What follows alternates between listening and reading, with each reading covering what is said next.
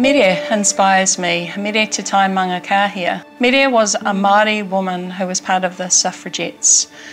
Meri was very political, involved in the Kotahitanga Parliament, this is the Māori Parliament, who in May 1893 spoke in that Parliament.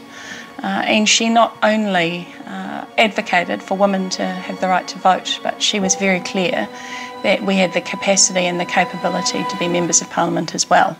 And at that time she was a landowner, that was the qualification. So she saw the inherent discrimination in the system, and so I think her activism within that Māori context also helped consolidate the activism generally across society. And the other thing she said was men had failed to negotiate with the Queen and maybe the women should do it.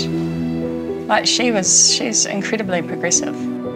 There were a number of Māori women involved and I just don't think we know about them to recognise them. I mean, Kate Sheppard is just a foundation member of our democracy. I mean, there's no way people would not know who she was, and obviously she is on our $10 bill, but I believe that Meri has a status and a role and a value that is a bit hidden, and I'd love to expose that to New Zealanders because she is somebody that we should remember and that we should honour.